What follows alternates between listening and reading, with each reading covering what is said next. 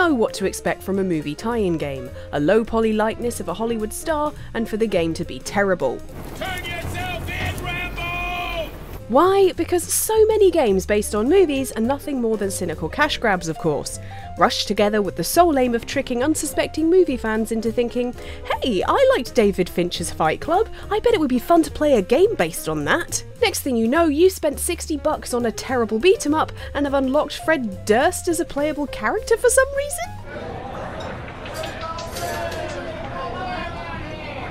But once in a blue moon, along comes something very special. A movie tie-in game that not only doesn't suck, it actually manages to be even more enjoyable and important than its silver screen source material. Join us then in marvelling at these alarmingly good games based on films. Beware some spoilers for the games and the movies they're based on.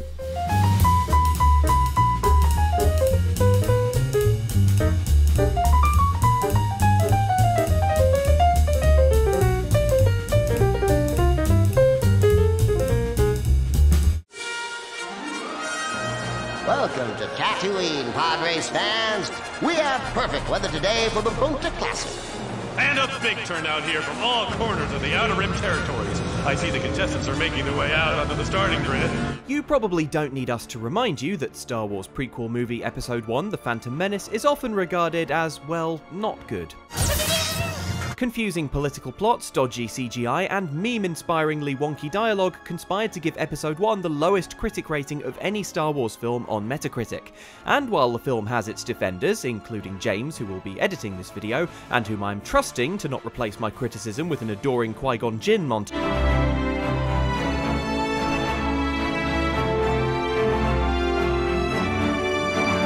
And that's why, in conclusion, Episode 1 was terrible. Sorry to rant for so long, but the point needed to be made. Yet from the ashes of this reviled prequel rose something truly beautiful, a lightning-fast racing sim based on the best bit of the film, the bit where baby Anakin did a sci-fi death race across Tatooine and nobody mentioned trade embargoes for a whole 15 minutes. Star Wars Episode 1 Racer, developed by LucasArts and released the same summer as the film, was a real pleasure to play thanks to its speedy yet weirdly light and floaty anti-grav pod racing. The game had some fun mechanics too. I mean, in addition to the pit droids that repaired your pod between races. You could boost your craft at any time for a burst of speed,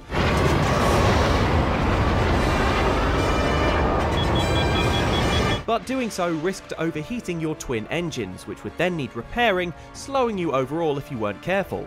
Although not being careful in this game carried much bigger risks, to be honest.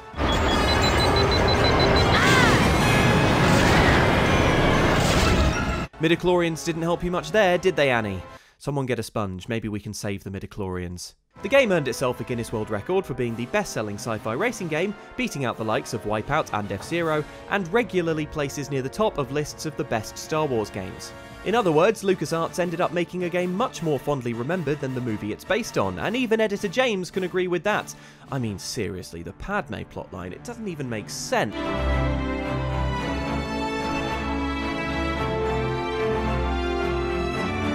The dark can't protect you. You have learned to use your gift well, Riddick. And yet there is such a dark soul lurking behind those magnificent, bright eyes. These are a courtesy of a slam preacher. Think Vin Diesel in space, and there's only one epic sci-fi multi-film franchise that springs to mind. No, not that one. I mean, well, yes, but no.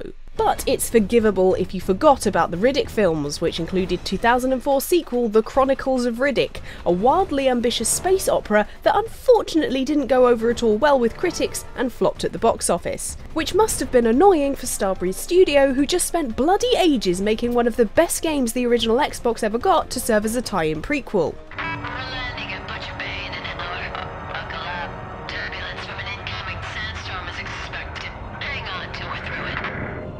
Oh yeah, I forgot you don't like this part. Statistically, landings are the most dangerous. You got nothing left to live for, Riddick. I do. Now shut up, would you? You're already counting it, aren't you? I said shut up. Your funeral. Chronicles of Riddick: Escape from Butcher Bay tasks you, Riddick, with breaking out of a maximum security space prison, with all the tense stealth and brutal takedowns that implies. It was super fun to play, graphically impressive even before the remaster that came out 5 years later, and all flavoured with the growly internal monologue of Vin Diesel purring into your headphones like a sleepy lion plotting how it would break out of a safari park. I should hide the body. Someone might notice. The game wasn't that long, but it was still about 3 times as long as the movie on which it was based, and certainly 3 times as entertaining, as you crept around grimy prison environments before dispatching your enemies in outlandish ways and delivering pithy one-liners. It ain't the fall that gets you. Here it is, he's gonna say it! I am Groot! Bottom.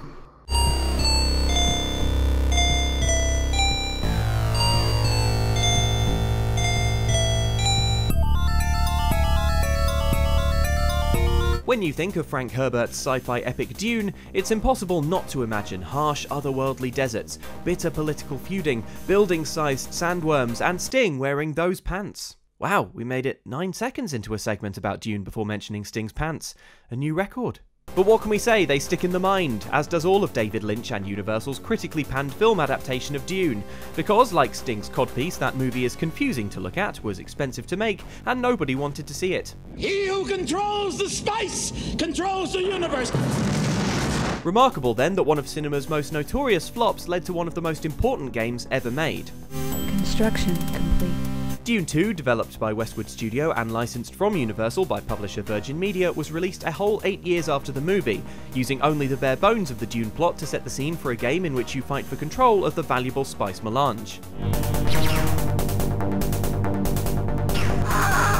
Dune 2 was a great game, but more importantly was a very early example of what we now call real-time strategy. Its gameplay loop of harvesting resources to build more units became standard, as well as other ideas like playing as different factions.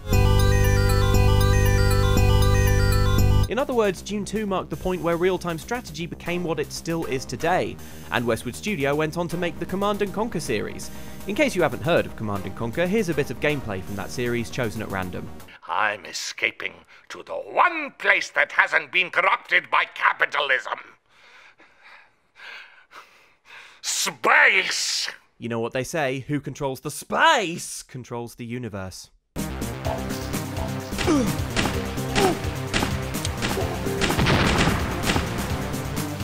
Ballistic: X vs. Sever was an early noughties spy thriller that pitched lethal spies Antonio Banderas and Lucy Liu against each other in a deadly game of cat and mouse. Let's finish this. The movie is notable for one thing, having the lowest ever review score on critic aggregator Rotten Tomatoes, with an absolute 0 rating across 118 reviews. 2 things if you count the name looking less like the title of a movie and more like an anagram puzzle. Airsick Bless Velvets? Basilisk's Clever Vest? Both of these sound like better movies, to be honest. The tie-in game, X vs. Sever, however, was notable for much more praiseworthy reasons, as it's a rad first-person shooter.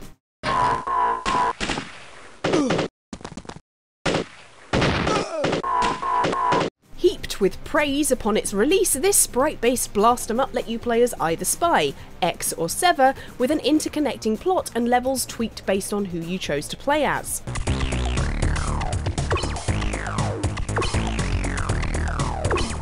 The 3D shooting, meanwhile, was smooth and entertaining, an achievement in itself, bearing in mind this game was built for the Game Boy Advance, which had barely any processing power and barely any buttons.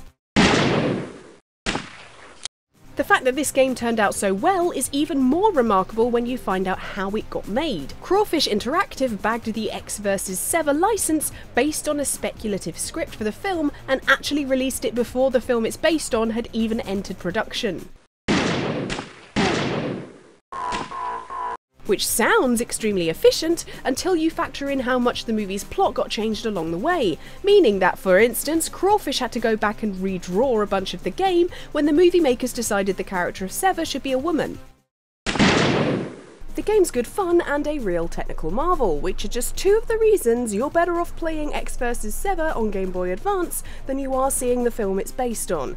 Also, there are way more explosive barrels. Come on, Hollywood, we need more explosive barrels!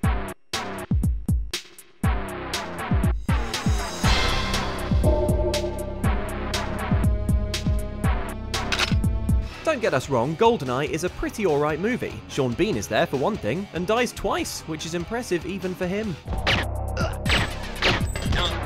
But GoldenEye 007 for the N64 is a brilliant game. So brilliant, in fact, that you probably already know of its many fine qualities because YouTube channels like ours never stop banging on about how influential it is.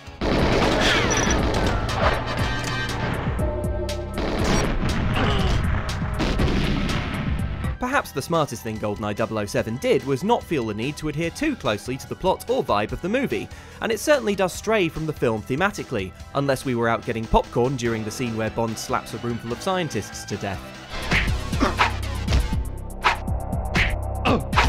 It also only just came out in time. Although development on GoldenEye for the N64 started months before the movie came out in 1995, it wouldn't be released until 1997, just before the next Bond film, Tomorrow Never Dies, came out. A close call, although in a worst case scenario they could have just changed the name on the box, and insisted the Sean Bean character was actually Jonathan Pryce's Elliot Carver from Tomorrow Never Dies. I mean, I don't think you could legally call this a likeness of anyone.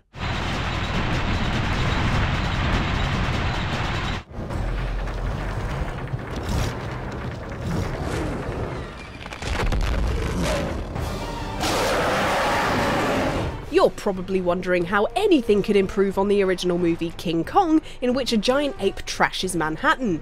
And you're right, that is a hard thing to improve upon. But maybe if it was in colour, and the ape looked like an actual ape, and also Jack Black was there? That's the bold cinematic vision of Hobbit botherer Peter Jackson, who remade King Kong in 2005. And the film isn't bad at all. For one thing, there's a bit where King Kong pulls a T-Rex's mouth off, which gets you an automatic 60% minimum score on Metacritic. That can only go upwards from there. But imagine if you were pulling a T-Rex's mouth off. Well, friend, that's the dream that the King Kong tie-in video game makes a reality.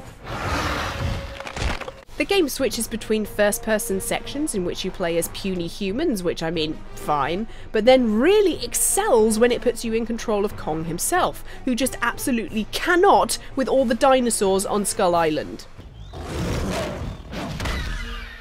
Playing as a giant ape and going ham on prehistoric lizards was about as fun as it gets. I mean, apart from the bits where you get to go ham on Manhattan instead.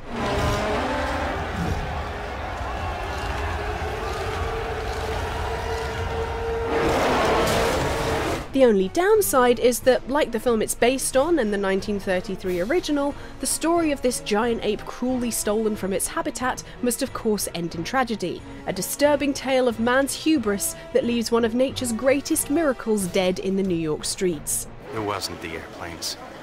It was beauty killed the beast.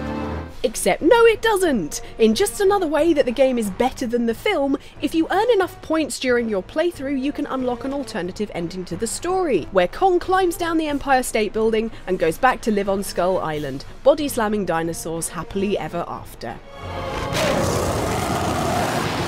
Like we say, better.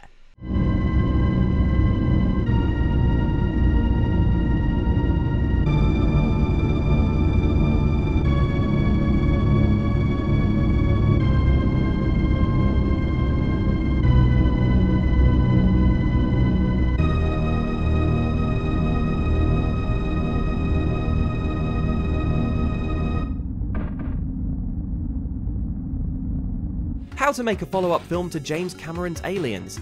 How to follow the powerful final scenes, in which Ripley faces down a house-sized xenomorph to save the life of Newt, a lost little girl. Probably don't start your movie by saying the little girl died off screen, we'd say. But in Alien 3, Newt dying is just the first cinematic disappointment, in a movie that never captures the thrills of the first two films. Luckily for gamers in the early 90s, Blockbuster also did video game rental, because Alien 3 the video game kicks ass. Whereas the movie saw a beleaguered Ripley fighting to get the convicts of the Fiorina 161 prison colony organised into an anti-xenomorph team, the game doesn't bother with any of that. Instead, it throws you directly into the space boots of a shaved-headed Ripley, who has only a flamethrower for company and zero tolerance for xenomorphs that are not on fire. Meanwhile, in a nice touch borrowed from the films, a motion tracker in the corner gives you a clue as to where alien enemies are. Spoiler alert, where they are is everywhere. You could hardly call the game deep unless you count how deeply barbecued Ripley leaves every alien in her path, but it was damn satisfying to play with atmospheric pixely artwork and a wicked soundtrack ideally suited to stomping aliens.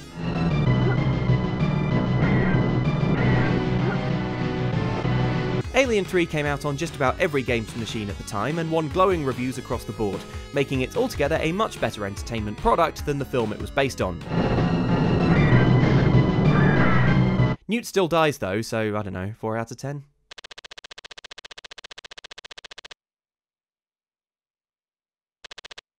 So those were just some of the video game movie tie-ins that were, to our utter amazement, better than the film? What? That's not supposed to happen. Did no one get the did they not get the memo? Did they seriously, there's like a rule. That's like a universal rule.